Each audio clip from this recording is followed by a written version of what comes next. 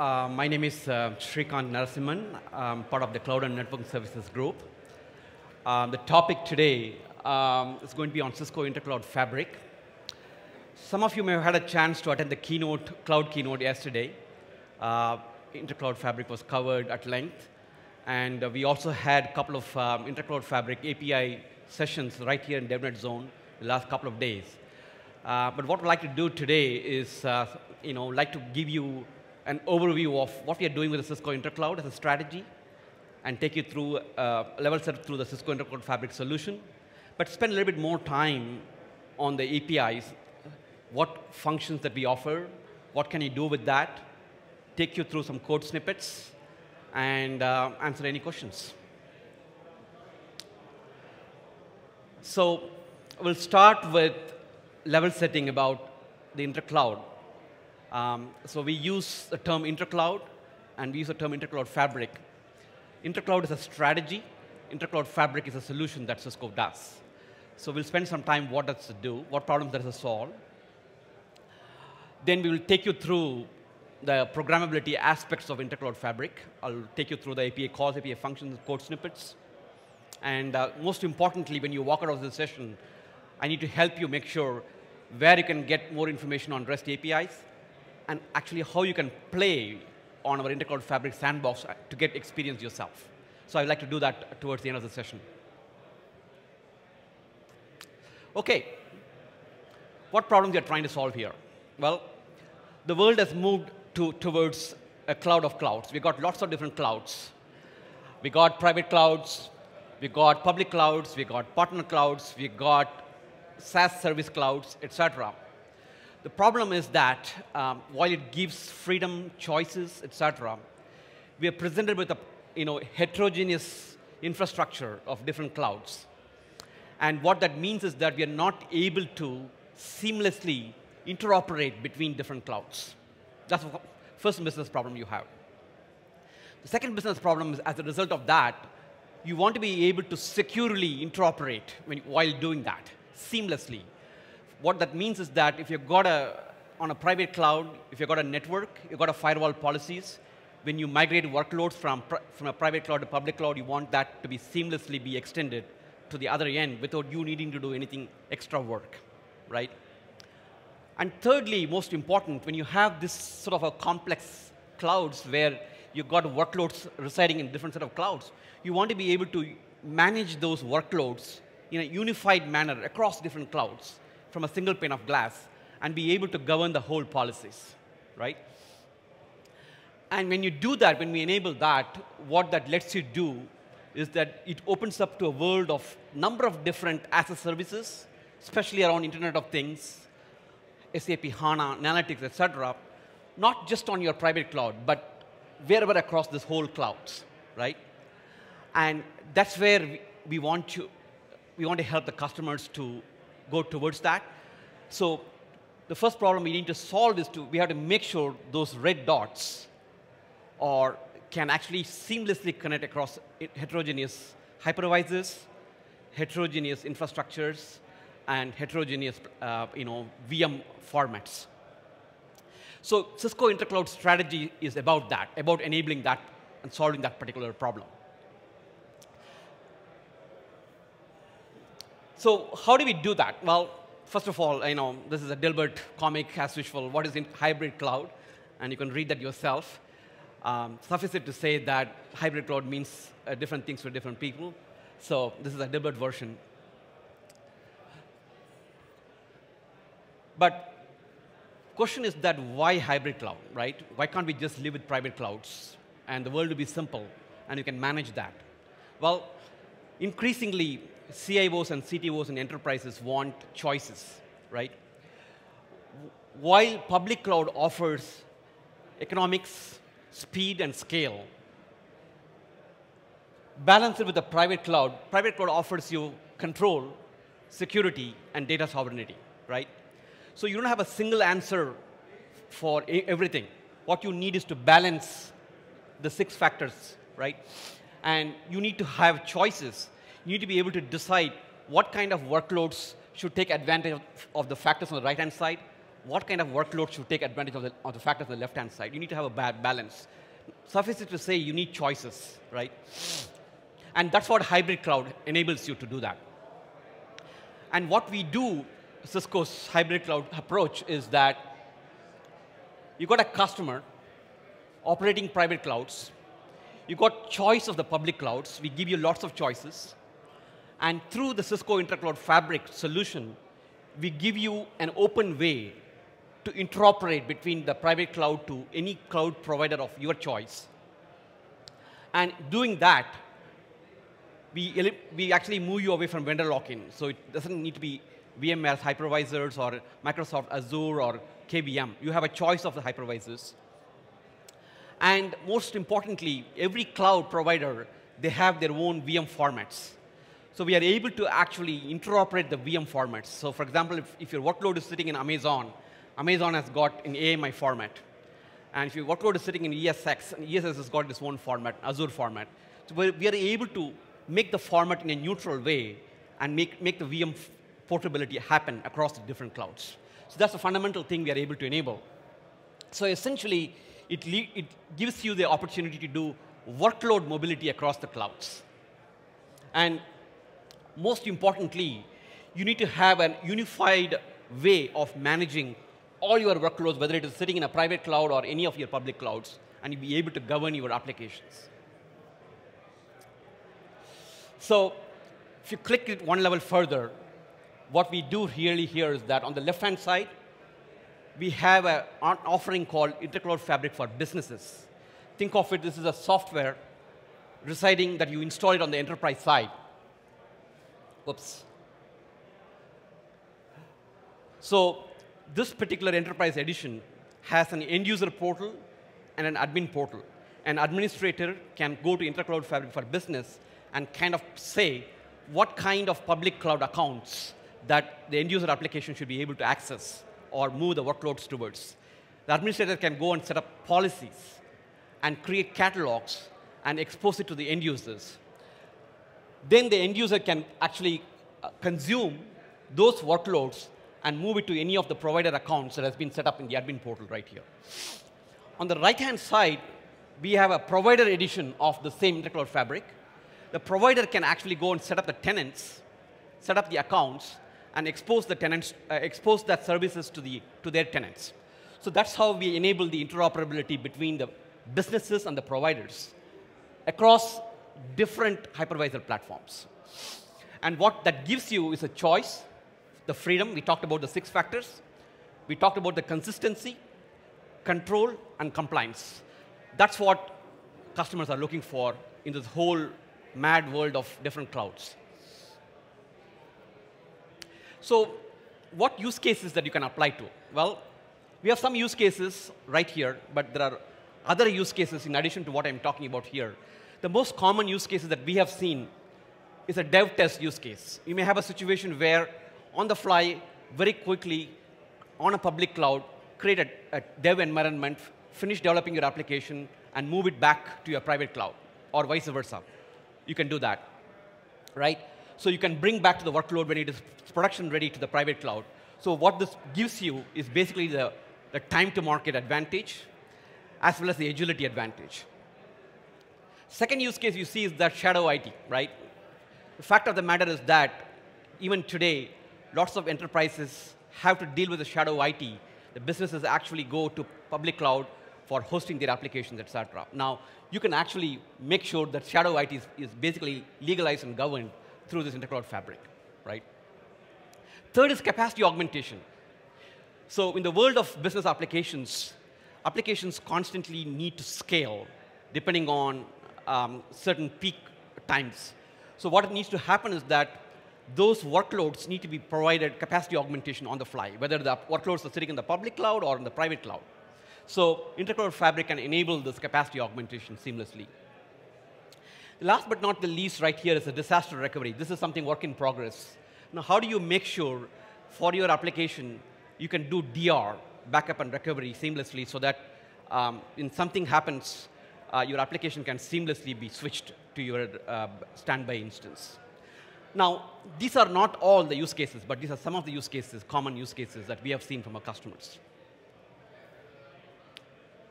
So let me take you one level below. How does this work architecturally? So as I talked about earlier, on the provider side, we have an Intercloud fabric for provider platform. It's simply a software that you actually install it on the provider side. So if you are a provider, get the ICFPP installed, and what you will do is that you will basically create a cloud account and create the tenants and expose that provider to the left-hand side, which is the Enterprise Edition.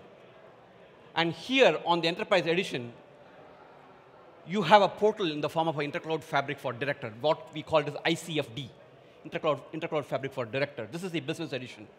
So the Business Edition talks to the provider through a secure cloud extension, right? And on top of this, we have an end-user portal and admin portal. But that's not all. We also have northbound API on top of the Enterprise Business Edition. We have a northbound API on top of the Provider Edition as well, right? And the rest of the conversation is about what you can do with the northbound API, what sort of applications you can write, what business problems you can solve. Because treat this northbound API as a black box, and you can then look into that and program into this ICFD, and you can enable lots of different service offerings. A case in point is that if today you are operating your own private cloud, I suspect you have a service catalog today. So on the service catalog, if you want to enable new service offerings for hybrid cloud, with a few handful of APIs, after you install ICFD, you can actually create a new service offering into your service catalog that basically enables private cloud offering and a hybrid cloud offering in your service catalog. So that's a way to enable both private and hybrid cloud in a very fast way, right? So what I would like to do is that I'd like to take you through how that will look like. If you want to, in a matter of minutes, download the software, install that, and enable a hybrid cloud service offering into your enterprise, how will you do that, right? So I want to take you through that in the next couple of minutes. Well, before I take you through the API calls, I want to explain what kind of API functions that we have, right? We have a whole list of functions here. I'm not going to take you through the entire exhaustive list of APIs, but I'm going to take you through a handful of APIs that will actually quickly enable you to create a service offering, right?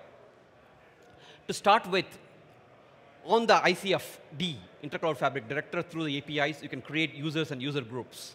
So what you can do is that a particular organization in your enterprise should be exposed to order a particular catalog that will probably create workloads in Amazon, for example. Another organization in your enterprise, for example, should be allowed to create workloads in Microsoft Azure, for example, et cetera, right? So what you will do is that you will create user groups and users and provide them the privileges for them to access which workloads, what type of workloads they can create in what public clouds. So that's the first thing you do. Second thing you can do is the network operations, what firewall policies that you want to enable, right? On your virtual data center level. So we have extensive APIs for that as well. Then the third one is around cloud operations. We talked about creating the provider cloud. Now, what provider clouds do you want to enable on your business side? So again, you can do it through the APIs itself. The fourth one is about catalog. So once you create those user groups, what catalogs you want to create for your end users. So that's the catalog operations. The fifth one is around service request. Once I order a migration of workload from a private to a public, how do you make sure that particular request is actually fulfilled? How do you monitor what is the status of the service request? That's the service request operations. Then the VM operations is about the VM lifecycle operations. Power on a VM, power off the VM, terminate a VM, reset the VM. All those VM operations that you do on a typical your private cloud, you should be able to do on any of your public cloud as well. And last but not the least is the administration operations. So the next one is around the provider side. On the provider side also we have similar APIs for setting up the users, setting up the cloud instance, setting up the tenant operations. So what I will do in the interest of the time, I just want to walk you through how, with a few APIs, you can actually create a catalog and move the workload from a private to a public, and then back from public to the private. So we have a REST API calls. It's pretty straightforward stuff. But each REST API call has a certain format for the request and for the response. For the request side, there are three parameters: op name, op data, format type. Op name is simply what action you're trying to do.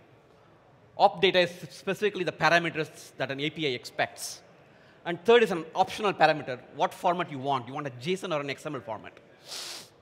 The response would be the result of that REST API request. And if there is any error, you will see it in the service error. And the third one, fourth one is basically the service name and the op name. But let's actually look at an API call. Then you will get an idea of this stuff. I'm going to skip this slide. So what happens is that every user has got a user credentials. And the user credentials is provided with a REST API access key. Once you get a user credential, you can do a simple get REST key call. And the get REST key call will give you a REST API key. And the REST API key, then you can actually set it in your request header, simply like this. This REST key can be used not just for the particular session, but throughout whatever sessions that you do until you want to reset that REST API access key, right? So this key is the one which lets you do all the API calls. So you set that in the header. And once you do that, here's one API call. User API get all catalogs per group. What this does is that if an administrator has actually created a catalog for ordering a workload to move from one cloud to another, you can actually use this API call to get the catalog, what that catalog does. So for example, this tells you what the catalog name, catalog type is Intercloud Fabric, and it tells you that is an RHEL 6.2 version, and so on and so forth, right? And which group is eligible for access, etc. So then what you can do is that you can go and actually provision a VM using this catalog name that we just queried, call this API, user API provision VM, and this one can actually provision a VM on a cloud of your choice, right? You simply provide the catalog name, the target VDC, and it will come back with a return value of the service request ID. Remember that this provisioning of the VM will take a few minutes. So you can actually query the status of the request by the service request ID and knows what's happening, right? For example, this particular API call might actually provision a VM in Amazon, for example. And once you do that, simply do another call, user API get VM for service request. Based on the service request ID that you just got, you can query what VMs were actually provisioned. So this particular API call says that VM ID 18 was provisioned in the cloud name in DiData with a host name VM7, right?